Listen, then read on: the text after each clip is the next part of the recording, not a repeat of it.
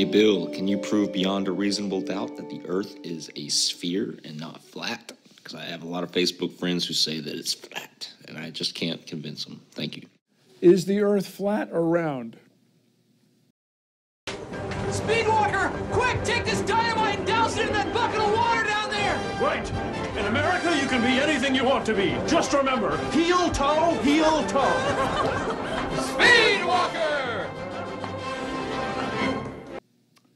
It's round. Okay, now let's see. How do we go about proving that? Go to the seashore.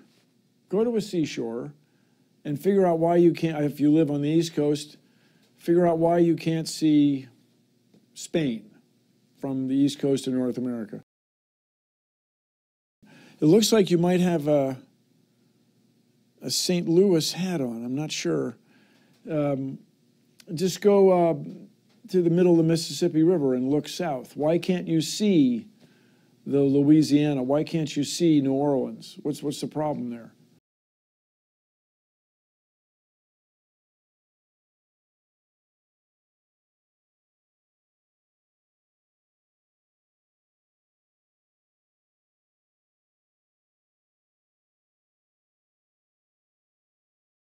Well, then climb a tower or go to the top of a hill or a mountain, and you'll see a little farther, but you will not see to the other side of the earth, places we know to exist. For example, I've been to London. I can tell you, other people have. I've been to Vancouver, British Columbia, and you cannot see Vancouver, British Columbia from Boise, Idaho, let alone from New York City or Toronto or what have you. Just start there. Then if you're... I found this photo from Grandmere State Park. This is from Joshua Nowicki. And what you're seeing here is a mirage. We typically would not be able to see this from the Lake Michigan shore. We talked about this last night. Conditions are right on the lake that we're actually seeing a mirage of the Chicago skyline. Very interesting here. Here's what's happening. This is a good example of a superior mirage. So Joshua was on the Lake Michigan shore. He was looking towards the west, and Chicago's beyond the horizon. Should not be able to see it. However, with the right conditions, we have an inversion. We have cold air near the cold lake water and some relatively warmer air above it. This will bend the image of that skyline back towards the viewer. And so typically we would not be able to see this. This image would be viewable from much, much higher in the sky, up in space. But instead, we're able to see it on the Lake Michigan shore. If you'd like, look at pictures from space where you see the Earth as a sphere. Those pictures are not faked. And I'll tell you, just if nothing else, here's why you can tell they're not. Every picture we have from NASA of a planet is an artist rendering. They're not real pictures. If you take a strong telescope and look at a planet, it looks nothing like this. It looks like a self-illuminating light. It looks more like a star. They used to call planets wandering stars next. Saturn, I've looked at myself through high-powered telescopes, and it really looks like a light bulb. It doesn't look like it's reflecting light. The rings are lit up. There's none of these colors on there. And these are just artist renderings. And if you believe that they're real, you're just sadly mistaken. Next, we recently had Pluto, pictures of Pluto. The one kind of center bottom is the most recent one. And that was taken by a probe that was whizzing by Pluto. Pluto's spinning. There's barely any light out there. And it gets this perfect, brightly lit, crisp, clear image of Pluto and transmits it all the way back to Earth, you know, where we can barely get cell phone signals, you know, when you go out of town. Go to the next one. And if you look at it, again, Disney style, they show us this ridiculous picture, and Pluto is actually on Pluto. They're literally laughing at us. Just to create the paperwork that NASA has created, for NASA in this one case, just the paperwork to send anything out in space, to send people into orbit or to send them to the moon. That amount of paperwork would make faking it prohibitively expensive. No one could afford to generate that much documentation.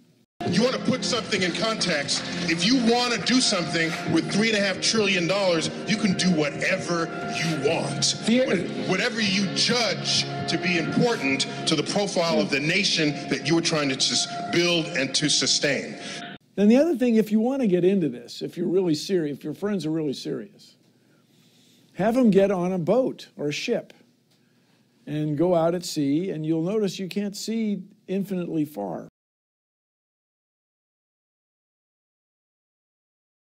Furthermore, if you get into it enough, pick up a book about navigation or go online and learn about navigation. A very, very important thing you have to take into account when you try to navigate the ocean from a ship or a boat is how high you are off the sea surface. The higher you are off the sea surface, the farther you can see, the farther away the horizon is.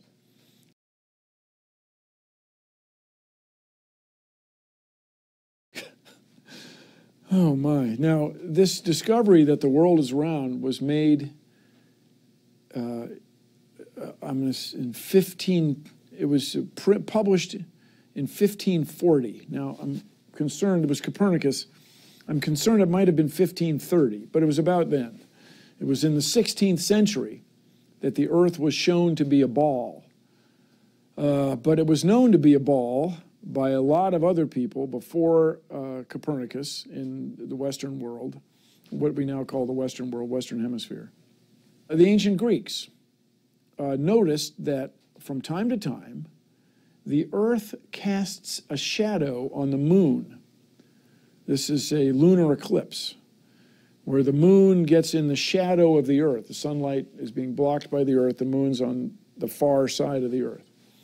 And that shadow is always curved. And the only shape that always produces a curve, no matter what the orientation, that is to say, whether you're standing in Greece at night, or if you're standing then 12 hours later in Buenos Aires at night, the curve, the shadow is always curved. So the ancient Greeks knew that the Earth was a ball. They didn't know to the degree of the size of it, to the degree of precision we know now. If you want to say Earth is flat, then, for example, lunar eclipses. What's a lunar eclipse? This is Earth, and the moon is over here. The sun is always casting Earth's shadow into space. It's always there no matter what. Right. Obviously, okay? It's just a shadow. It's a shadow. The moon it's occasionally... just a shadow shining on blackness. Yeah, a shadow in darkness. A shadow in darkness. So the moon occasionally passes through that shadow. And if you see the shape of Earth's shadow on the moon, it is always round. Always round. It is a segment of a arc of a circle, no matter the orientation of the moon and the sun. And the only thing that makes a perfectly circular shadow would be something that's perfectly circular?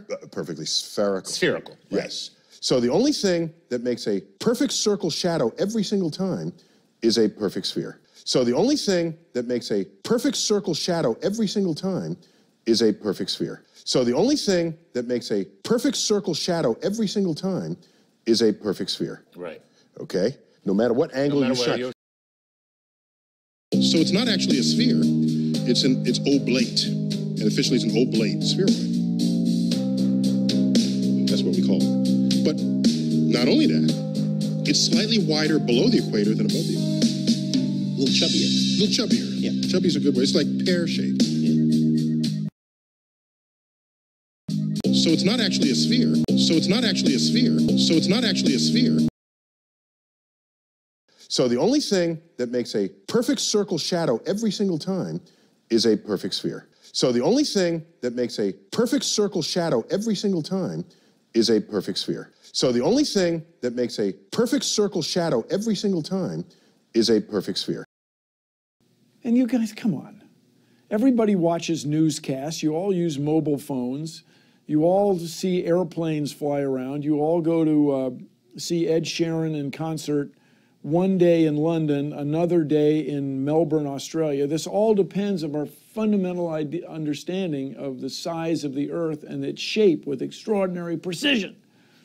And if you want to get into it, the Earth isn't quite a sphere. It's a little, its spin is a little stretched it, made it slightly oblate, as the saying goes. So the only thing that makes a perfect circle shadow every single time is a perfect sphere. So the only thing that makes a perfect circle shadow every single time is a perfect sphere. Right. This is all susceptible to analysis, but spend some time learning about navigation. Tell your friends to spend some time learning about navigation. Navigation's changed the world, by the way. What are you wearing? You're wearing stuff that came from another part of the world on a ship. It didn't get here by magic. It got here through science.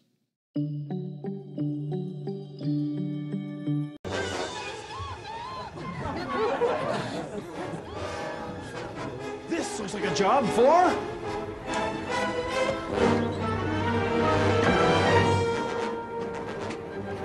Speedwalker! Yes, it's Speedwalker, the physically fit superhero who fights crime while maintaining strict adherence to the regulations of the International Speedwalking Association. Heel toe, Speedwalker!